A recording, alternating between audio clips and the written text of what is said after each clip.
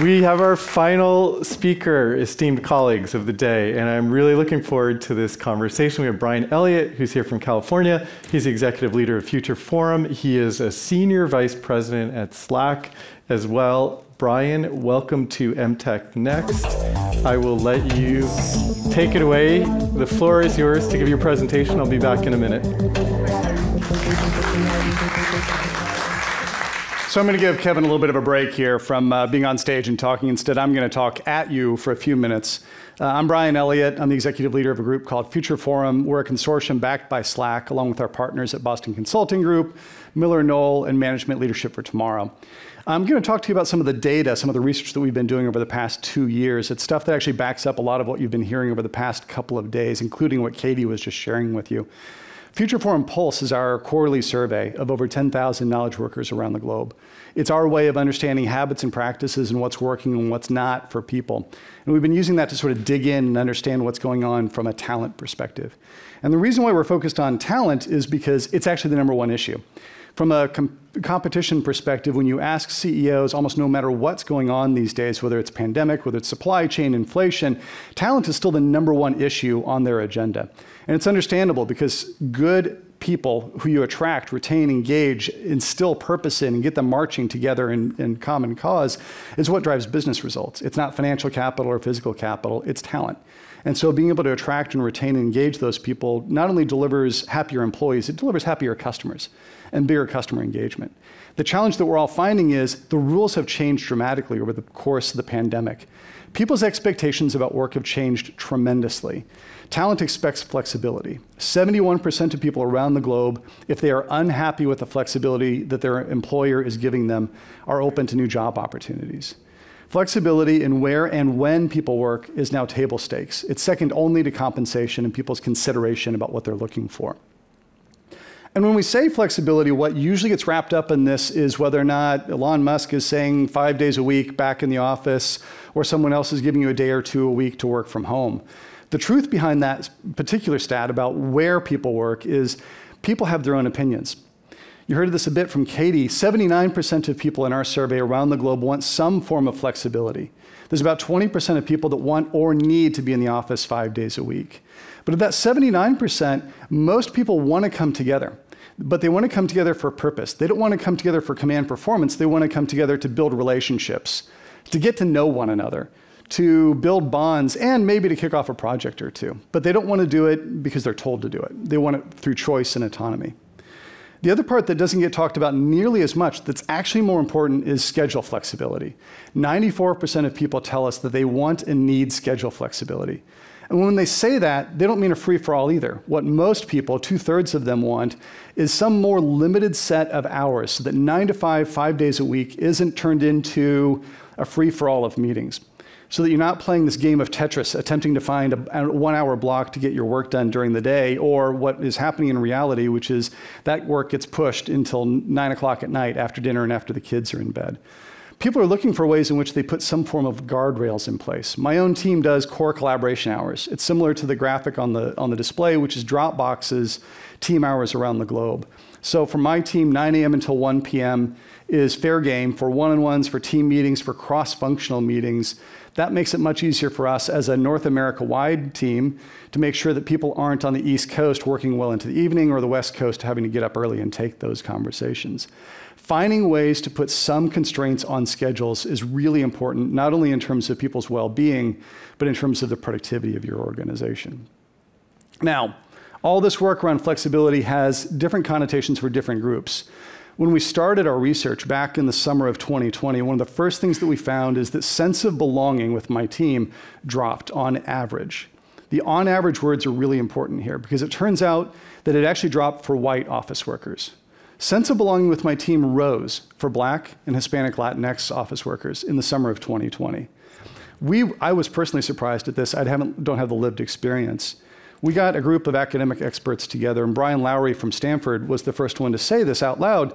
It's code switching, that he, as a Black professor, even on Stanford's campus, felt the challenge of 5 days a week, 9 to 5, needing to be on, needing to feel like he had to watch where and how he presented himself. Even a day or two a week from home gave him an opportunity to recharge his batteries. What we've seen over the past 2 years is that sense of belonging on teams on average actually rose to the point now where sense of belonging is actually higher for teams that have hybrid or flexible working arrangements than it is for people full-time in the office. But it's actually risen the fastest for Black, Hispanic, and Asian American office workers, to the point where those are the groups that are much more likely to say they need flexibility. The second group, and perhaps obvious, is caregivers. In particular, in the US and in the UK, where there's less infrastructure for it, we're actually talking about women with children. Women with children, in the first quarter of this year, 57% of them told us that they want to work from home 3 days a week or more. 48% of men with children said the same thing. And by the way, both of those groups, that percentage grows every quarter that we look at it. The needs and demands of being present with your team are in conflict at times with caregiving status. Finding a way to make sure that you are creating flexibility for those teams is important.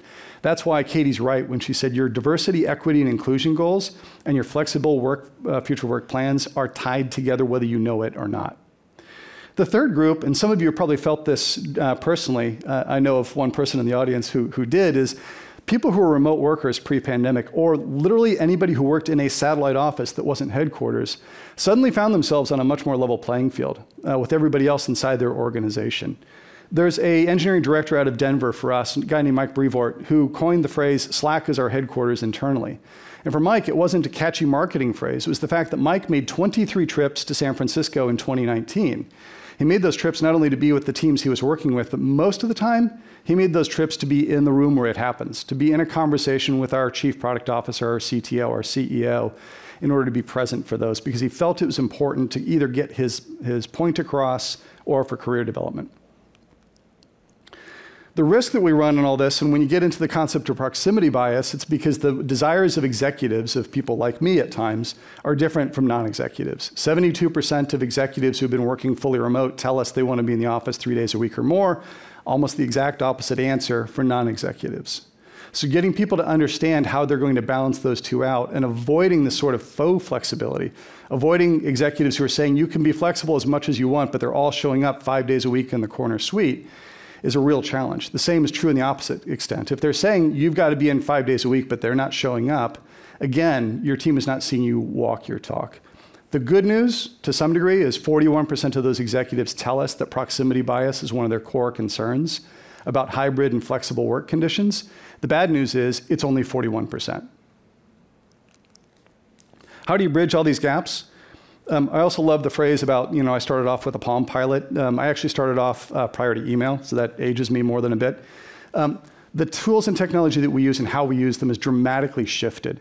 When I joined Slack almost 5 years ago, the focus was entirely on productivity. And when people would talk about Giphy, the app, or a water cooler channel, a lot of the senior executive reaction would be, why do we need that stuff? The last 2 years, that's changed dramatically because digital tools help build connection and community. And in fact, when we look at the difference between people who are technology innovators and technology laggards, you get a 50% boost in people's assessment of their productivity, but you get almost a 2x boost in their sense of belonging scores. So finding ways for people to bridge the getting together, the coordination, the communication in person with continuous use of digital tools to bridge those gaps on an ongoing basis is really critical.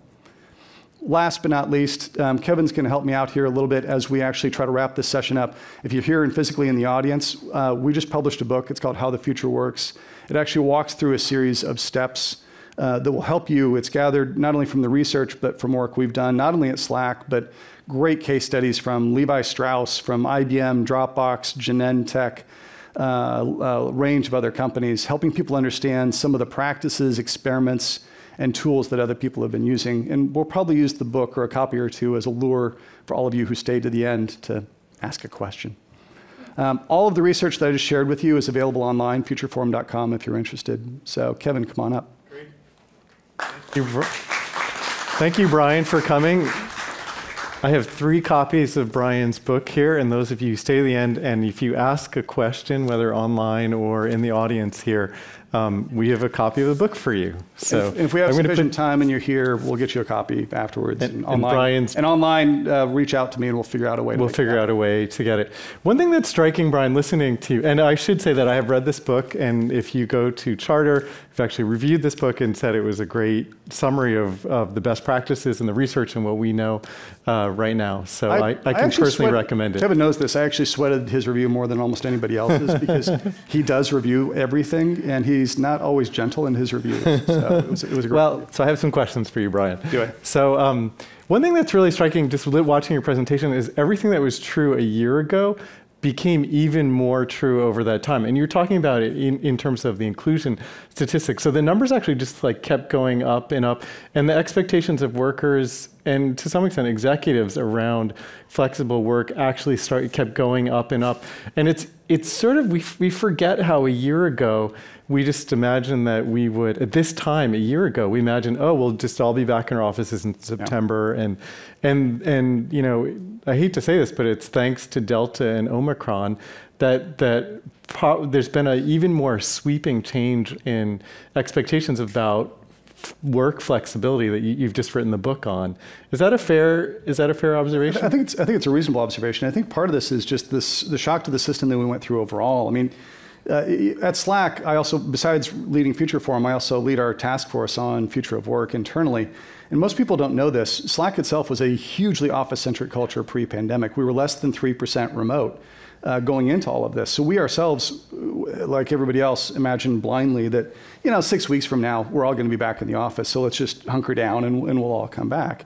And it actually took a quarter or two for us to wrap our heads around what had changed here. And I think it took other people longer, and it's still taking some people even longer. But the challenge has been we've had decades and decades and decades of conventional wisdom that's been built up around mythology about how work happens, around things like randomness and water coolers and all the rest of it, because it worked for people who did succeed, right? And because the randomness worked, or the systems worked for people who did succeed, that then sometimes gets imposed, down the rest of the organization. When technology has changed, circumstances have changed, demographics have changed wildly, and the competitive nature of business has also changed. So I think the blessing, if there is one, of the past 2 years is 2 years into this, there's a lot that you've had to invest in and change as an organization to figure it out. And you've seen a wider range of examples than just technology companies doing this. This is why I love talking about like Genentech, which has people that are in R&D labs in manufacturing as well as finance as well as sales, or Royal Bank of Canada, which is in the financial services sector, where the nature of the change is very different than it has been for Slack, for HubSpot, for other organizations like us. Can you just talk about Slack for a minute? Because you were in the room for the shift, which was pretty dramatic, from a company that really was not barely remote at all to one that is now in sync with this flexible work approach that you're envisioning. And what was key to make that happen? There were probably 2 phases of that conversation. One was early on, and it was the concerns that I think a lot of people in organizations have, which is, first, there are the concerns about productivity, and that all got resolved pretty quickly. It was quickly supplanted by concerns for individuals, right? So we're all watching and sweating people who are dealing with illness, caregiving situations, really challenging home environments, deaths in the family, and much more focused on that side of things. The productivity side, we all watched and saw solve itself, but the next set of questions were around innovation. Right? Can we really be innovative if we don't have the whiteboard?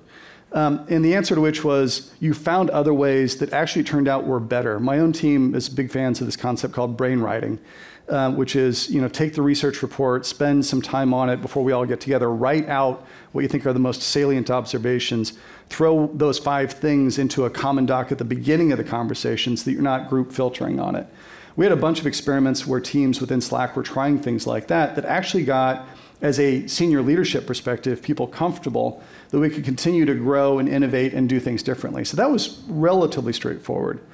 The harder set of conversations were when things started opening back up. And it was not the question of, are we going to hire more people to work remotely? It was, as the offices come available again, Nadia Rawlinson, who's our chief people officer at the time, said, a really salient question, are we looking forward from where we are today, or are we looking backwards to 2019 and where we were? And the reason why is you've got to really kind of reset your mind and think about, is the office just another tool that we're adding into it, or is the central point?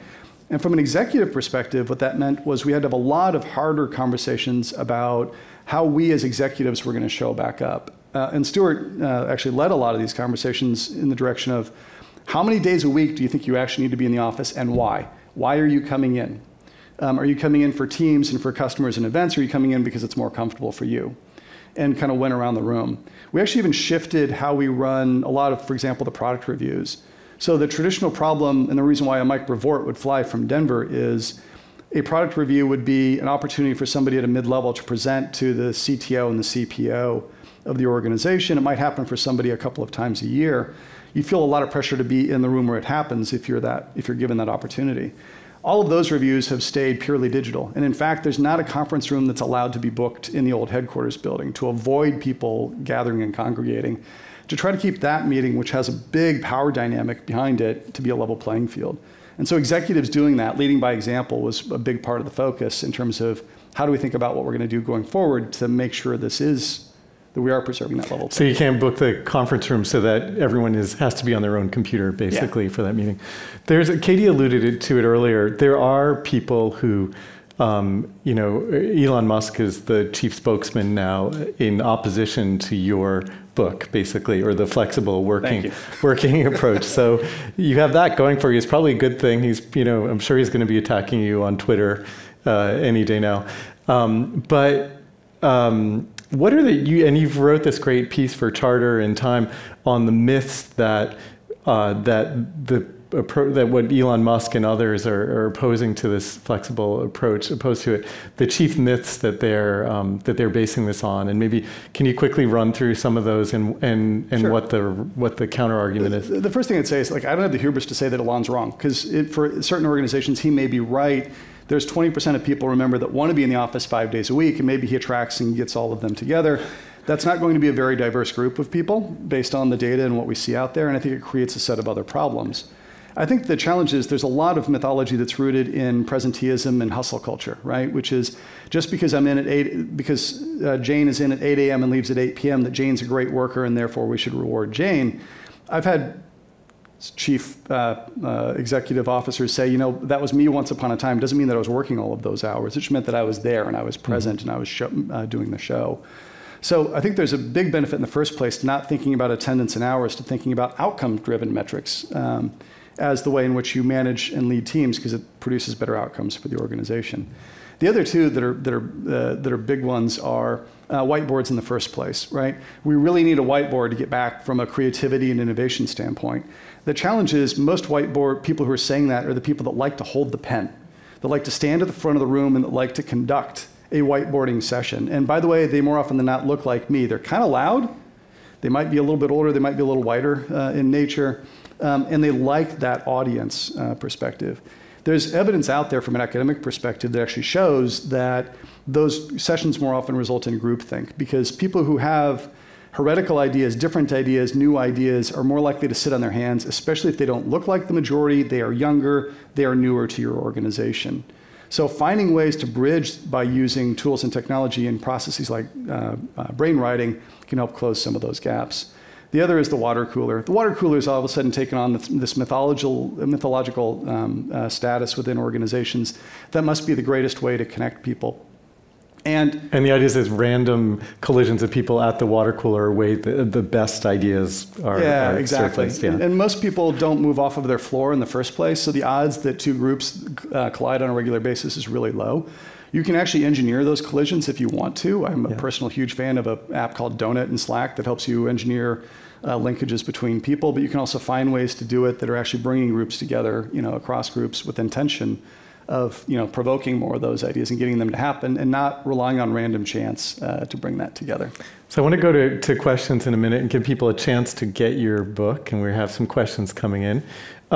One of them is, but I want to ask one quick question before we do that, and that is this idea of meetings. So like my observation of looking at a lot of things, that the greater flexibility, 4-day work week, a lot of ideas that are actually getting a bit more currency now around what work could be.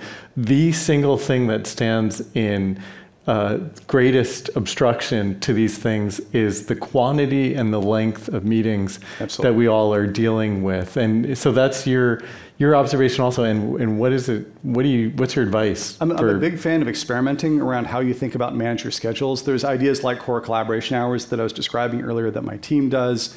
No internal meetings Fridays as a good starting point. What it does is it may just compress all of your meetings into the first 4 days of the week, but even if it does, that means people get heads down, focus time on Friday to get the work done with a bigger chunk of time, and that's better than not doing it at all. And then I love what in Slack we call it Maker Week. Salesforce has been doing this with what they call async weeks now as they've been growing it, which is once a quarter taking a week where you cancel all of your recurring meetings. Mm-hmm. Right? And that gives people a break, but it also is an opportunity to sit there and go, do I need all those meetings? Mm-hmm. Do they need to happen every week? Does the 20 people that are now in it, do they all need to be in that meeting? Are there other ways in which I can structure this? So it's a very hard problem to solve on the whole. You've got to chip away at it. You've got to experiment, iterate, and put support behind it to make it work. Great. Okay, do we have a question here? Okay, we have a question in the back there, and you get a book. Come find us after. Thanks a lot. I am Ferouz Getich. I am head of HR innovation in Capgemini, and Great. Thanks a lot for sharing this very relevant research for doing my job. It's not easy, as you mentioned, to attract talent, and especially in our field, in AI, cyber, and cloud.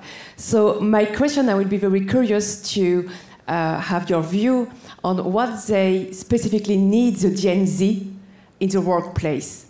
Because we heard the one thing and the contrary. Some research said they want to come at the office. Other research said, no, Gen Z, they want to work remotely. Yeah. So, and I don't have a stronger conviction on that. So I will be very, very curious to have your view on this topic on Gen Z specifically. Thank you. So from a data perspective, there's a lot of mythology there. That group is the one that's least likely to want either pole. They're least likely to want to be 5 days a week in the office, and they're least likely to want to be fully remote. People who are 50 and over are the ones that are most likely to want both ends of the spectrum. The nice part is there's a happy median between the two, which is how do you get people to think about how you come together on an episodic basis to help build belonging and culture and all the rest of it. From our data and some of the stuff that we've been looking at, there's real opportunities to rethink a couple things. One is they have a heavy focus on career development, so thinking about how you're going to help them, not just with the current job that you're hiring them for, but how is this a stepping stone for them, either internally or externally, is a big deal. The other is we've all had to spend 2 years rethinking and reimagining onboarding processes.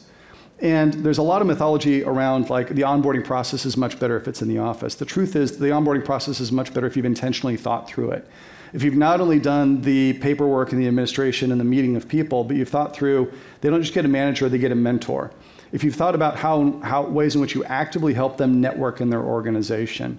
One of my favorite tips comes from an organization that started doing this called Genpact out of Europe, which has started doing everybody at the onboard gets 6 people to meet. They're outside of their team, and those 6 people are asked to give them 3 more.